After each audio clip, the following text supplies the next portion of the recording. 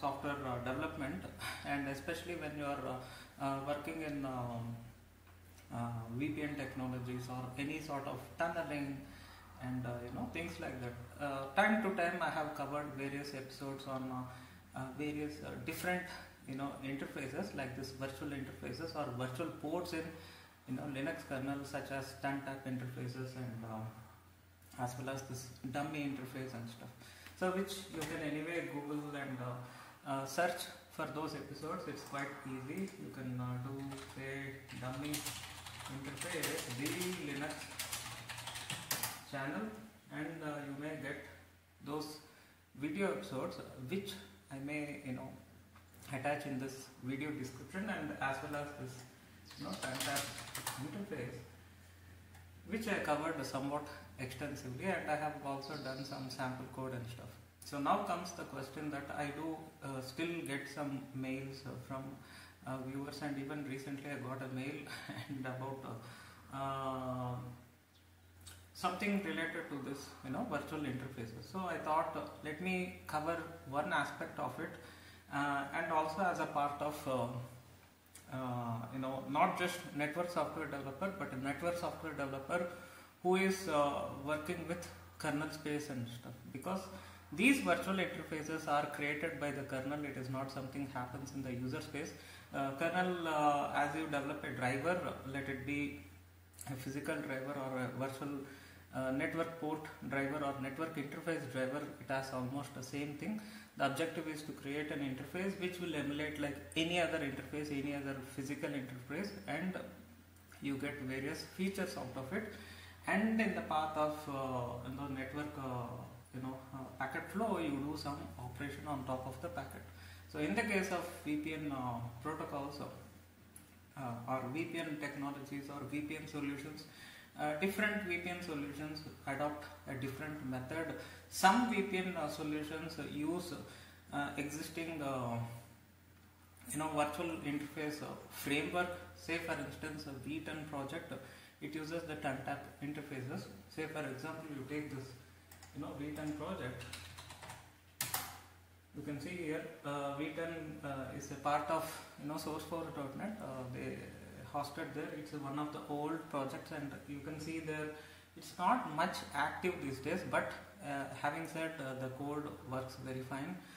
It is somewhere around 99 to 2016, as you can see the timeline. But having said that, you can still install in a Linux system, and you can still get the VTun functionality. Having said, I have worked on this quite extensively long ago for a customer, and I had faced various issues such as the reliability of the tunnel and the various aspects of this VPN technology. Okay, so that's what it is. So as you can see there, they are mentioned in the link, so that it uses this TunTap driver and stuff, which is of course which correlates. If you open the kernel source, you will find in the drivers, in the network, you navigate right net, and you should able to find the VTun,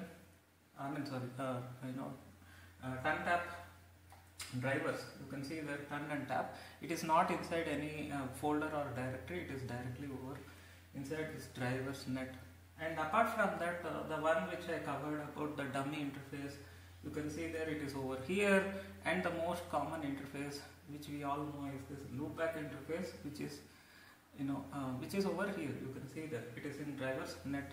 So next comes, there are also certain protocols, certain VPN technologies. Say for instance, I am currently using Wireguard as a part of my SD-WAN infrastructure, and you can see there I have even fired up my edge, which is a small VM edge. You can see there, if I do an isconfig, and I can get this Wireguard interface, and this is not a TunTap interface. This itself is part of Wireguard protocol interface. So this interface is provided by the Wireguard stack, which is again a part of Linux kernel network driver set. You can see there drivers, and you should able to see this Wireguard over here. So if you click here, you should get the source code of the same, and you should get the source code of that interface initialization and stuff. So as a part of this, it is providing this interface, and WireGuard, if you use WireGuard, they have their own native virtual interface. Say for example, you go here, you can see there. So what we can conclude is they have their own native virtual interface, which it is not depending on existing technologies such as TunTap. Okay. So we can also do a Google search, say for example VPN, Linux, something like that, and we can see if any thing mentioned in the Wikipedia page about the same. Okay, so I'm not sure. Let's just open this and see any popular open source solutions other than what I discussed, this VTun and Wireguard, and we can see if there is any mention. Okay, so you can come down.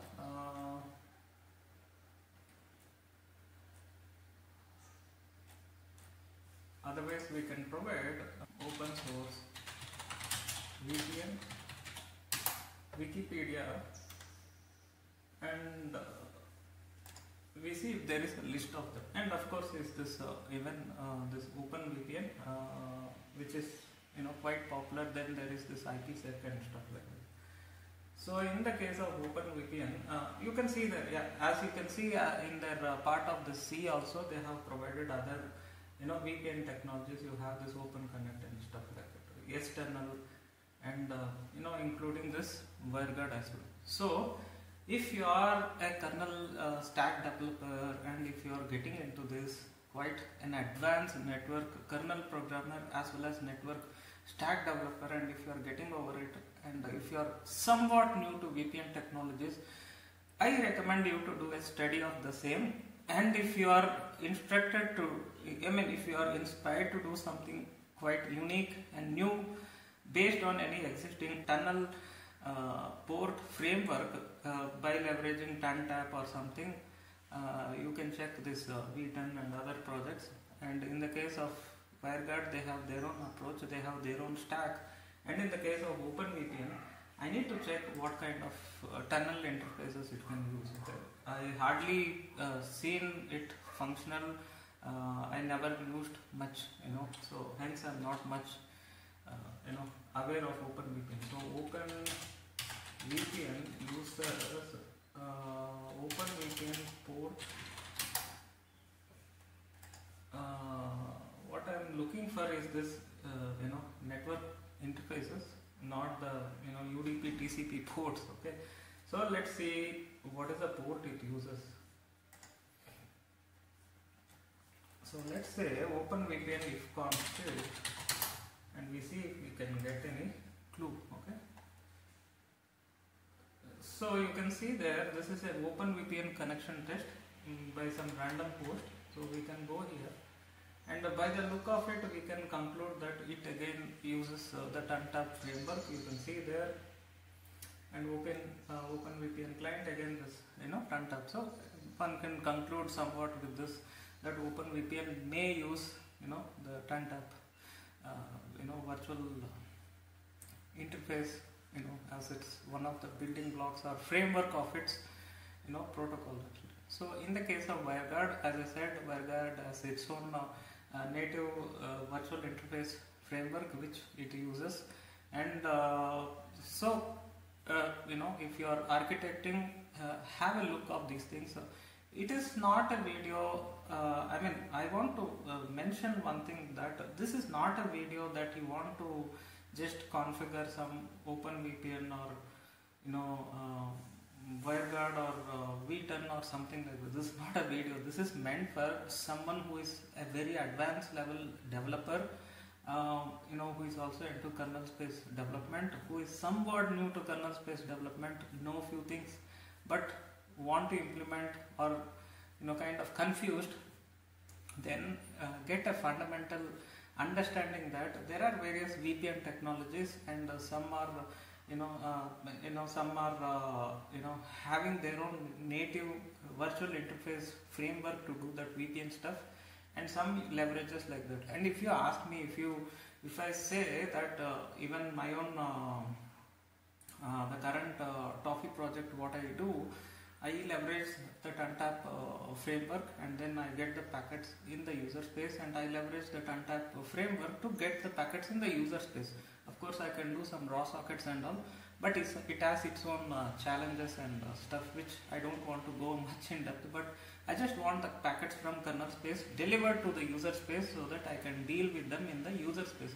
So I do the packet processing in the user space, hence I use TunTap interface along with in conjunction with bridge, okay, Linux bridge, and then I get the packets in the user space. But in the case of Wireguard, they do the packet processing or VPN in the kernel space itself, and they have that sort of a driver, virtual port driver in the kernel driver's source code.